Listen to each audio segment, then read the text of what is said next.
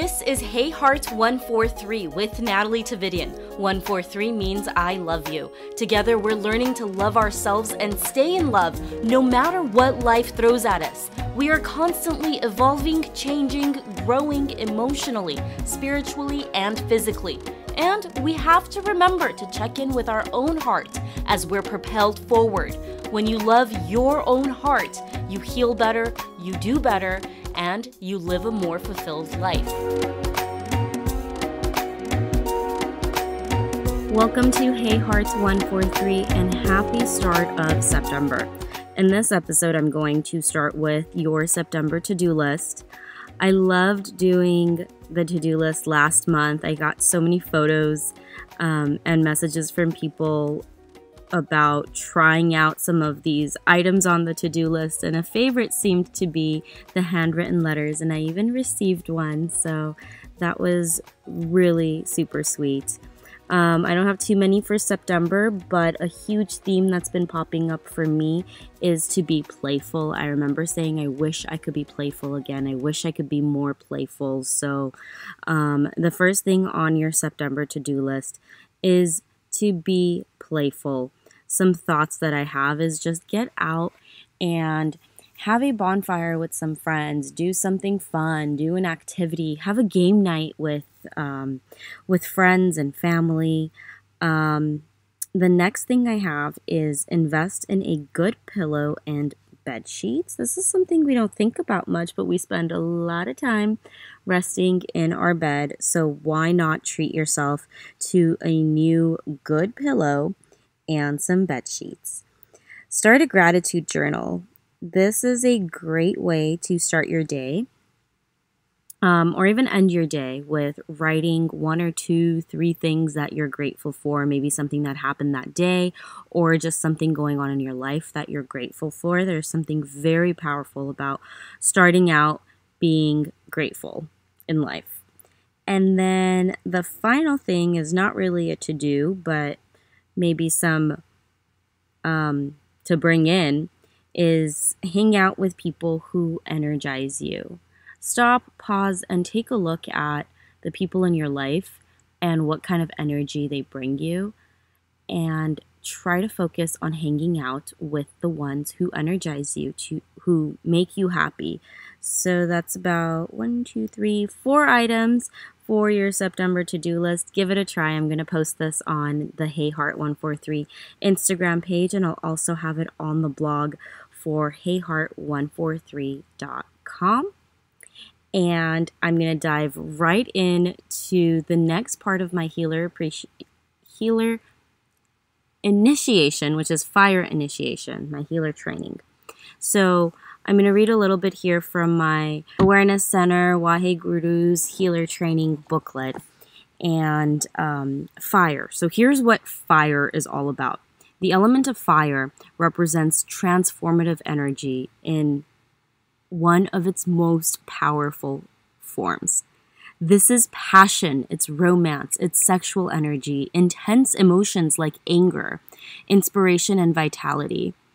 It cleanses and purifies by burning away the old, outmolded feelings and thought forms, which is insane because of I was asked to pay attention to flying objects and different types of birds, and a lot of the symbols that have been popping up in my face have everything to do with this outmoded feelings and thought forms, with burning away these old ways. I can't wait to share all that with you later on in this episode.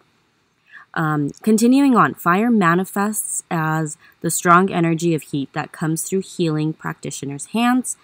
In ritualized healings, fire is represented through a number of different ways: lighting candles, burning objects or papers with intention, relationship and love work, and intentional cooking and baking. Fire is an element of change and can therefore be quite powerful to work with. Use fire with caution, and this is just incredible how much all these symbols are coming together for me. So this past weekend, last episode, I took last week off. The one before, I spoke about the rage ground and that room where I was in there just releasing all this anger is a huge part of this fire initiation. And another giant part of it was this last weekend. And this is why I took the week off, is because I needed to recoup.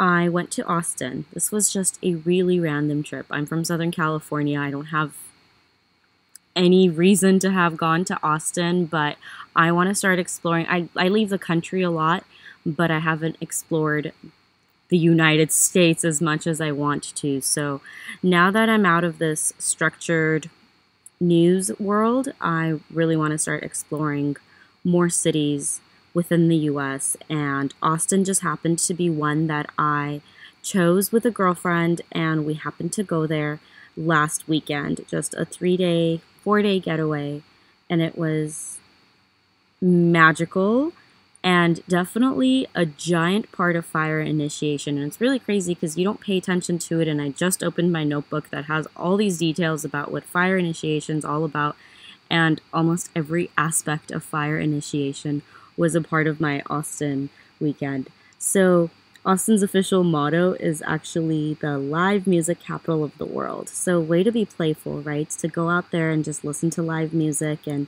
go to happy hour and be playful, have fun. We started off the trip with exploring South Congress and having delicious food. And I found the I Love You So Much mural in Austin. I'll post a photo of that. I thought that was so sweet to connect back to Hey Heart 143. 143 means I love you. So I definitely took a photo there, and I'll post that on the website. Our second day, we were so exhausted. We slept in, and I went kayaking. As you remember, in my first episode, I was kayaking in the ocean, and that was a very windy day, which was a big part of my air initiation.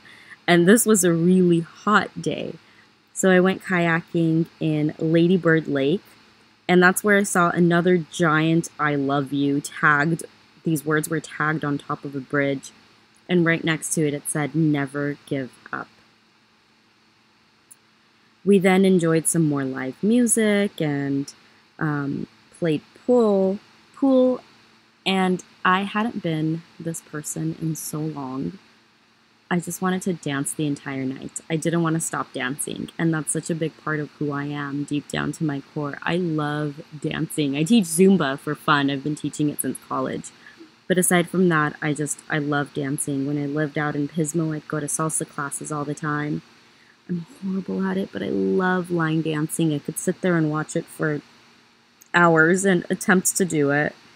So that second, I think it was the second night there, I just did not want to stop dancing. It was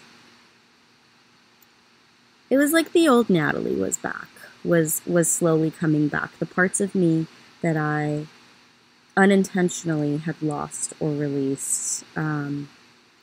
So that's actually a part of fire initiation as well, is right here in the home play. It says to keep a journal and examine romantic relationships, marriage and divorce, sexual experiences that had an impact on you, your relationship with your own sexuality, pivotal moments, decisions in relationships.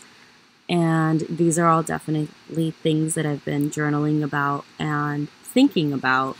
But in the home play, it says to do activities that you're passionate about and dance and sweat and get really hot and really steamy. Unintentionally, for the second round of this healer training, that's exactly what I was doing, is having fun and doing things that I am passionate about. So after this night of dancing, one of the coolest things, which I had never done, being born and raised in Southern California, was just floated the river. So we went to the San Marcos River, where we were sipping wine on our floaties and just floating for 3 straight hours. It was magical. I fell asleep at one point. It was really relaxing. And then at night, we went to what's called a bat festival. And here's where I start paying attention to these flying signs, these bird signs. So if you didn't know, and I didn't know until I went on this trip, the city of Austin has 1.5 million bats migrating each year. They've built their home under the Congress Avenue Bridge. And what was really cool was that second day when I was kayaking, we went underneath that bridge and obviously didn't see any bats because they come out at night, but you could hear them. And it was so majestic to like be under the bridge and it suddenly gets really quiet and you can just hear all these bats. So they've built this home under the bridge, and this happens to be the largest urban bat colony in North America. And it's really cool to watch them spiral into the summer sky like a whirlpool, like just watching them fly together after sunset was a really, I tried to take a photo and I can't even put it into words. It was majestic to see it in person. Definitely an unusual tourist attraction that I wasn't really expecting. But it's so in line with my summer and my year. And I started doing some research when I got back on the bat spirit animal, or what some call animal medicine. And here's what came up in my research. It says that it's time to prepare for major life changes. Bats can help you if you feel fearful of transition. Here's that transition theme popping up again. And bats really are misunderstood because a lot of people associate them with the underworld and death because they only come out at night, but they're actually really sweet and cuddly animals. And that's just a lesson there, to not judge a book by the cover. In Celtic shamanism, the bat is a symbol of rebirth. Again, that transformation. And in China, it represents good fortune and longevity. I'll take it. So this really segues into my final day in Austin, where we checked out the countryside and took a tour of the LBJ Ranch and President Lyndon B. Johnson's boyhood home, made a stop at a local farmer's market in Johnson City. While I was at this farmer's market, I was walking around, looking at jewelry, looking at all the cool knickknacks that they had, and I just walked right past this owl and kind of did one of those double takes and started backing up, and I looked at it, and she was majestic. And get this, her name was Phoenix. So I met Phoenix the owl. I thought she was fake. I really had to do this double take. And I'm going to post a video of my my interactions with her. It was just magnificent. I'll have that on the blog on heyheart143.com. So Phoenix is part of this educational nonprofit where they teach young kids about conservation, and they care for birds. They rehabilitate birds. The nonprofit is called Flying for Earth. I got to know the woman who started it, and I've actually, by chance, it's really cool that I ended up meeting an owner of a nonprofit, because I've been looking for an organization to donate proceeds of my sales of Hey Heart 143 jewelry to a nonprofit. So once I launch the Hey Heart 143 jewelry line, I'm going to donate a percentage of the first 100 items sold to Flying for Earth. So I'm excited to have met them in person. And I was looking for some sort of a nature conservation nonprofit. So now onto the owl symbolism. This is again connected to this theme of transition.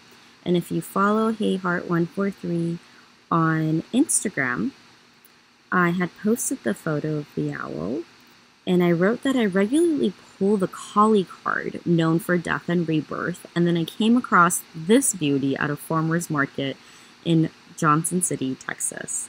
The owl spirit animal represents a deep connection that you share with wisdom, good judgment, and knowledge. And like the owl, which is known for its sharp vision and keen observation, You also possess insight and intuition, meaning that the owl has something to do with change and transition. So they're known for change and transition. And they're also known for intuition and the ability to see what others do not see. When you come across an owl, when you see the owl, it represents change. It announces change. And this capacity to be wise and see beyond deceit and people's masks. It speaks so loudly to me. And again, it has this death and rebirth theme to it. It's symbolic, life transition, and change. So that was my trip to Austin. And it was really cool to be able to connect my fire initiation and all those symbols with my trip to Austin. And it was really hot compared to Southern California. Austin was really, really hot. So they're hot and fiery. I'm going to continue to work with fire with the healing initiation crew. I'm actually going to a bonfire tonight. So happy Labor Day to everybody. I hope you had a beautiful day and a short week ahead. Hope you try some of the items on your to-do list. Reach out to me on Instagram or email me. You can find me through heyheart143.com, heyheart143 Instagram page, Facebook page, Twitter page. And please, if you have the time, head over to iTunes and write a review. The more people who write a review, the more people can find the podcast. And keep a lookout on Instagram for the 143 jewelry line. It's still in the works, but I cannot wait to launch it. Remember, 143 means I love you. Tell your own heart, I love you. Have a wonderful week.